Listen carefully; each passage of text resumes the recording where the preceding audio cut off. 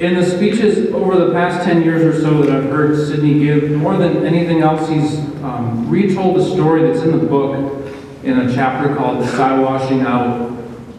It's the one where he gets lost chasing down a marten, that he was in unfamiliar territory, setting up a new trap line, and he gets turned around, and it gets dark, and it's extremely cold. He's got to make camp for the night out there with nothing but an axe. And he gets a fire going, and he catches himself dozing off, falling into the fire.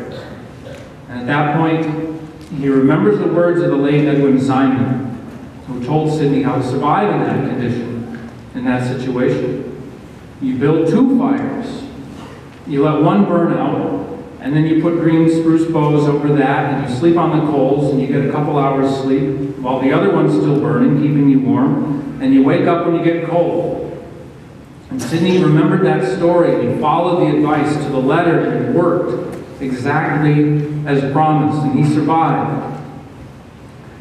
And the lesson for us, I think, why Grandpa Sidney talked about that story so much in his later days, I think the lesson for us is that you've got to tell the truth. It's a hard lesson to adhere to, but it's a simple one. Tell the truth. It may save someone else's life, just as listening to the truth may save yours. And be prepared, not just with the right tools to do the job, but with knowledge. Our duty to educate children, Sidney believed, is all about preparing them for the world they're growing into. If they are not prepared for the challenges they face, he often said, that is our fault, not theirs. Don't just expect that someone will come along to help or somehow it's all going to work out fine in the end. Problems get solved more often than not because people like Sidney Huntington go to work and fix them. And now here again, Sidney's in my mind, giving me the dope slap and telling me to take him off that pedestal again. There but by the grace of God go I.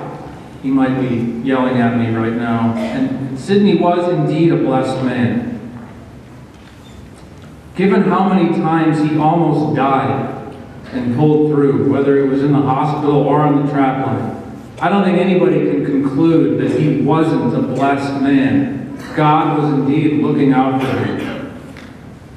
He was loyal, as we've said many times tonight, and grateful for the Episcopal Church for raising him and his siblings after the death of their mother. He was blessed with a huge family. And I look out from my vantage point here and see his face in so many of your faces.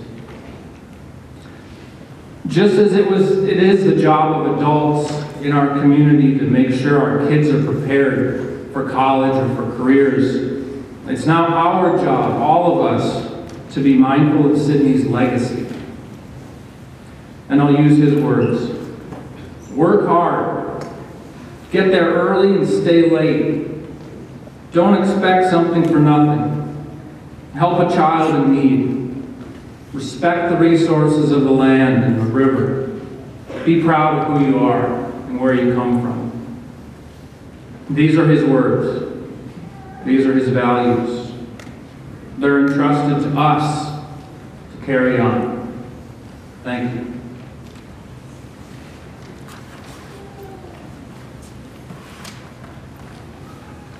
Our next song is One Day at a Time.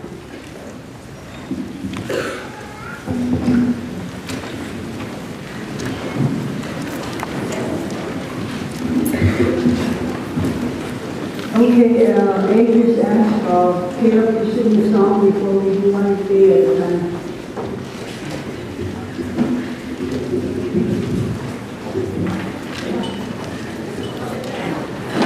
Go get Caleb.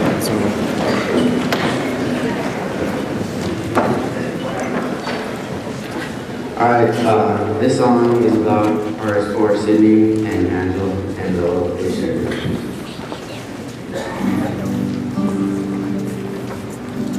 Tiptoe in the room, that I know you got to have your rest.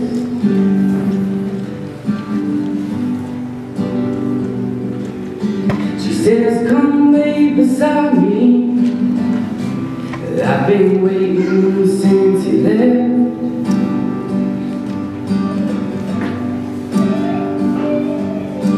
She is sweet to me. Well, I am the luckiest man alive.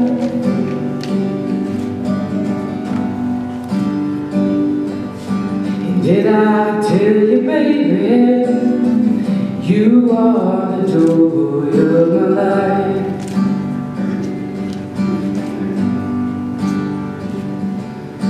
The first time that I saw you, oh, you took my breath away.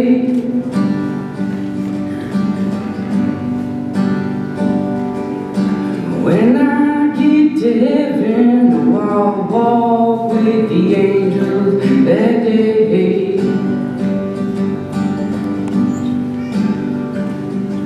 She takes me by the hand. Well, I am the luckiest man alive.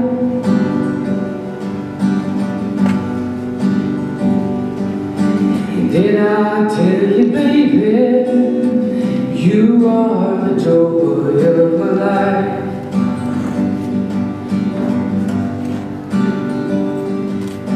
Some may have their riches, some may have their worldly fame, but as long as I have you, well, I'll treasure each and every day.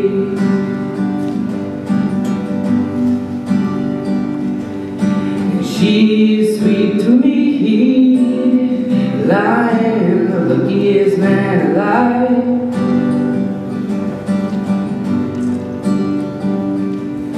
And did I tell you, baby, you are the joy of my life.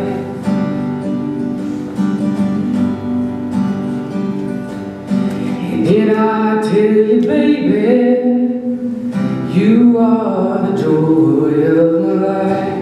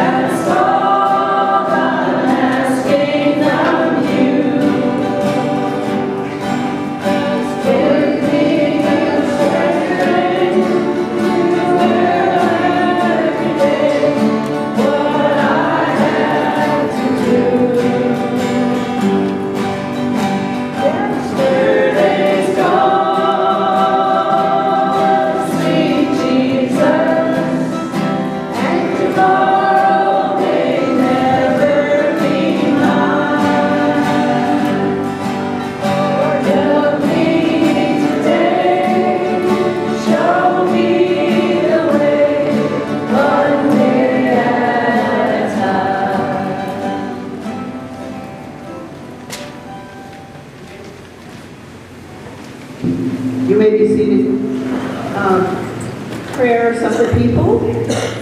Joyce and her son.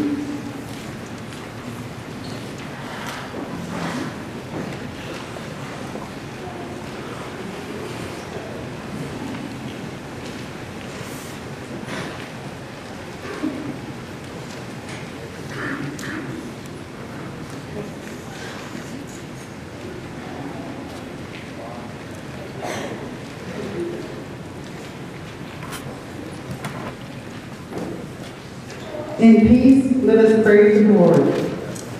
Almighty God, who has knit together by the Lent in our communion and fellowship in the spiritual body of the sin, Christ the Lord, grant we beseech thee to the whole church in paradise and on earth, the light and the peace. Amen. Grant all who have been baptized into Christ's death and resurrection may die to sin and rise to newness of life, and that through the grave and gate of death we may pass with him to our joyful resurrection. Amen. Grant to us, who are still on our journey, to walk as yet by faith, that thy Holy Spirit may lead us in holiness and righteousness all our days. Amen. Grant to your faithful people pardon and peace, that we may be cleansed from all our sins and serve thee with a quiet mind. Amen. Give courage and faith to those who are bereaved, that they may have strength to meet the day ahead in the comfort of a reasonable and holy hope, and the joyful expectation of eternal life with those they love. Amen.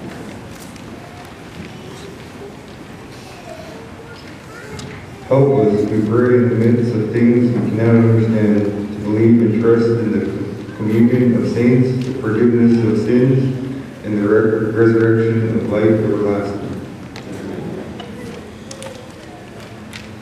Grant us grace to entrust Sidney to thy never-failing love, receive him into the arms of thy mercy, and remember him according to favor which thou bearest unto thy people. Grant that, increasing in knowledge and love of thee, he may go from strength to strength in the life of perfect service in the heavenly kingdom. Amen. Let us pray also for the Fairbanks Board, whose fate is being decided this week. One of them is Sidney's nephew. Also, let us pray for Sidney's brother-in-law, Jesse Weaver, passed away exactly 1 week prior to Sidney. Grant unto all who have died in the hope of the resurrection, to have our consummation and bliss in thy eternal and everlasting glory, and with blessed Sidney and all the saints, to receive the crown of life which thou didst promise to all who share in the victory of thy Son, Jesus Christ, who liveth and reigneth with thee and the Holy Spirit, one God, forever and ever. Amen. Our next psalm is Just a Closer Walk.